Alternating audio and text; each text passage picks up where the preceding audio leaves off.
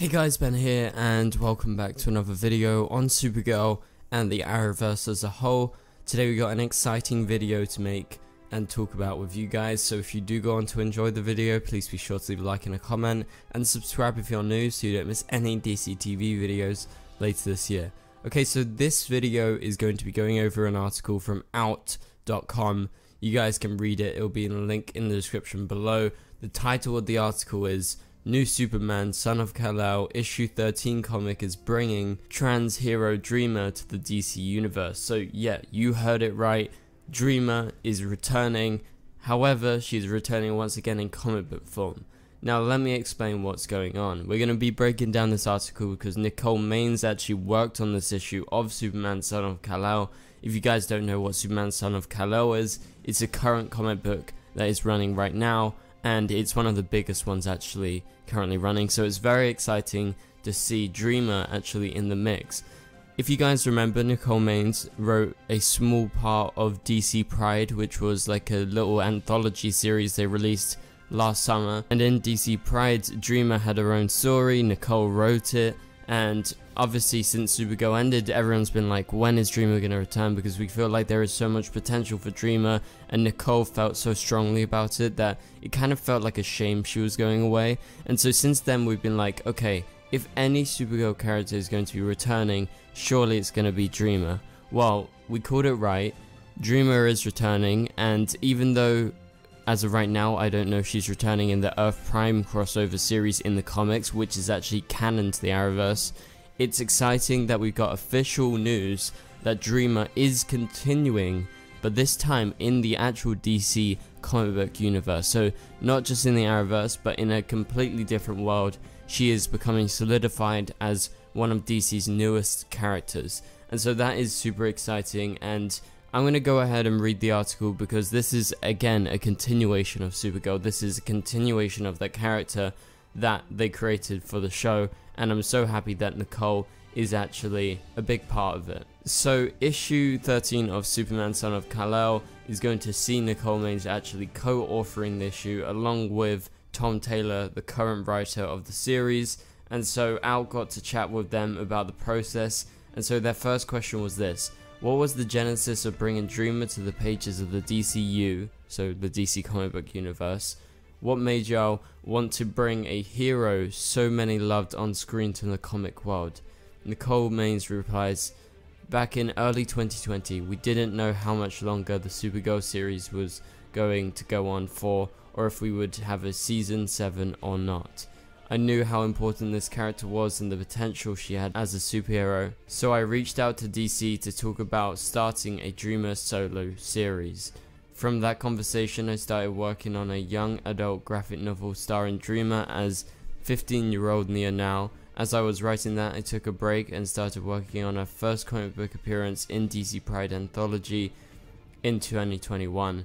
My editor on that had also been working with Tom and was interested in bringing him and I, and consequently John and Nia, together for Superman, Son of Kal-El. And so John is Superboy and Nia is obviously Dreamer. So when I got an email in December asking to set up a meeting, I of course said yes.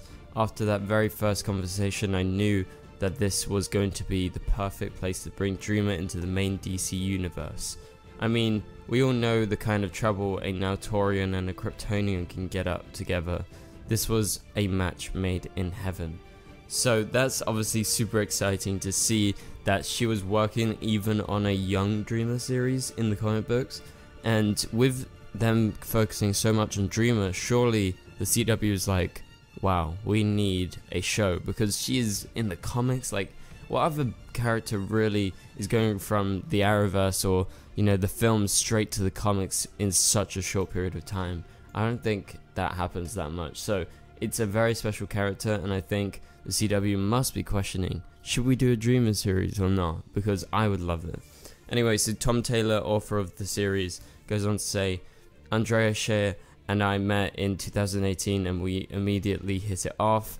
We both had a similar vision in terms of superheroes and what they could be. Then he goes on to say, after the success of John's coming out in Superman, Son of Kal-El, Andrea contacted me about bringing Dreamer into the DCU. in the pages of Superman. She wanted me to meet with Nicole and discuss the character, which I was only too happy to do, but I asked straight away if I could ask Nicole to write it with me. Fortunately, Nicole was on board for this. Nicole is a brilliant storyteller with great ideas, and I love the organic and powerful way we found to bring Dreamer to the DCEU. So it's great to see that he was the one that was like, okay, you clearly have a very strong connection to Dreamer, you kind of know what stories that would be interesting for the character, and you know the ins and outs because you played this character for many years on TV, so let's bring you on board. And obviously he'd seen DC Pride, he's seen her story, her Dreamer story in that anthology, and so he was obviously impressed, and it's great to see that they actually got around to collaborating. Okay, so what can fans who love the character already expect from Dreamer in Superman Son of Kal-El issue 13? Will there be similarities / differences between the on-screen Dreamer and the comic Dreamer? What would these look like? Character-wise, Tom Taylor says, there is so much of Nicole in Dreamer, and having worked so closely on this issue, hopefully we'll see that shine through in this issue. Beyond her character, Nicole is a heroic activist herself, and I hope we can capture some of her passion, bravery and heroism on the page. Nicole goes on to say, fans of Dreamer are going to be over the moon with how we brought Nia to the page. However, while this is still the same fun, adorable and powerful Dreamer we got to know on the show, the Dreamer that appears in Son of Kal-El hasn't been through any of the events of Supergirl. She hasn't even met Kara or Brainy. We wanted to give Nia the room to grow into those relationships, her powers and the mantle of Dreamer on the page, so that fans of hers, new and old alike, can all have the chance to see that journey unfold in new ways different from the show. The Dreamer that fans will meet on the page is one that has come into her own as a superhero by herself. She is more of a self-taught loner who hasn't had any other heroes to call super friends, but perhaps meeting John will change that. So that is very, very curious, and you can see the cover art of the issue here featuring Nicole's Dreamer obviously on the page, and this confirms that they are not going along with the Arrowverse, so it's not canon basically, is what you can take away from Nicole's comments. Like, I understand it, however I do think it's a shame that they are kind of wiping out, you know, Kara and Brainy and that history that they've had with the Super Friends. But I understand wanting to give her room to grow as a new type of character. And obviously an easy way to do that is by retconning everything and saying, look, this is Dreamer, but it's a different type of Dreamer. Like, it could be Dreamer from another world, for all we know. However, it is not Arrowverse canon. So this version of Dreamer is more of a self-taught loner. Basically, she taught herself, and then now she's finally colliding with these superheroes like the new Superman, and that's where she will find her super friends. So I guess for fans of Dreamer and fans of Supergirl, it's a little bit of a shame. However, it is exciting nevertheless to see Dreamer on the page. And yeah, it's very cool, this cover, I have to say. Like, you get to see the many characters of the DC universe here, a lot of the younger characters actually, and the Titans, and you know, Booster Gold is there, the Green Lanterns, obviously John's there, Superman that being, the Flash. I don't believe Supergirl is there because, you know, she's not really been in any of the recent comics apart from Supergirl Woman of Tomorrow, which was a comic that was quite contained and quite separate. And so the synopsis of the issue goes like this. It's the dramatic DC Universe debut of Dreamer when every hero on Earth is threatened by Henry Bendix's machinations. It's a race against time for Dreamer to warn Superman before it happens. But will this mysterious new ally's premonition become a nightmare for Jonathan Kent?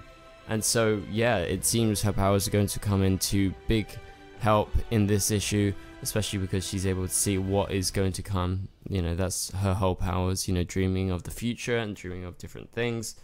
And so they go on to say, what about fans who aren't familiar with Dreamer? What do you think they will love about them? Nicole says, I am so excited for all the comic book fans who are going to meet Dreamer for the first time. They're going to learn right alongside John and Jay just what makes Dreamer such a capable and likable superhero.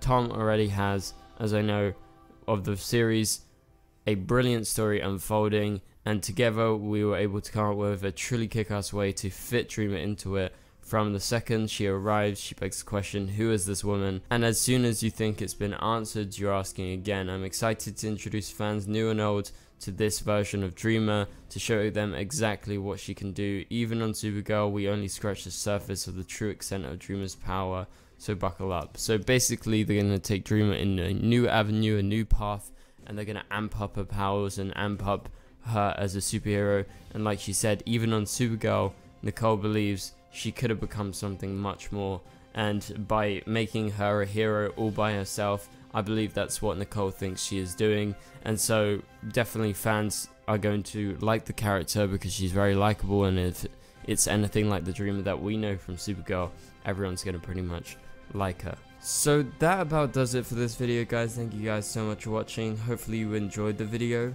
If you did, please be sure to leave a like and a comment, subscribe and turn on notifications if you're new to not miss any future videos, and you can click on the top right corner of the screen to watch my latest video. Also remember to check out the article. There's a couple more questions that Nicole and Tom actually answered in the article from out.com, so that is in the link in the description below. And remember guys, if you missed any of my recent videos, go check them out. But I am back to hopefully daily or every couple of days in terms of uploading. Had a busy week, however we are back to it, so get ready guys, it's going to be very exciting. Got lots of videos planned for you. So for now, thank you guys for watching, and I'll catch you guys later. Goodbye.